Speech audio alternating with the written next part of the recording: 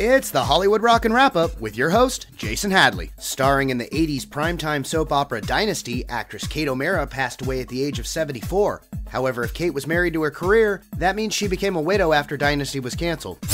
For those of you that missed the Nickelodeon Kids' Choice Awards hosted by Mark Wahlberg, clearly kids aren't mature enough to handle these kinds of decisions, as evidenced by Mark Wahlberg hosting the Nickelodeon Kids' Choice Awards. Seems his performance in Boogie Nights wasn't so unforgettable after all.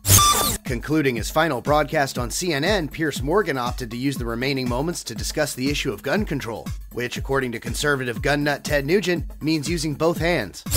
While everyone's still buzzing about the Gwyneth Paltrow-Chris Martin divorce, Nikki Reed and Paul McDonald have also decided to call it quits. And of course, the big question on everyone's mind is, who are Nikki Reed and Paul McDonald?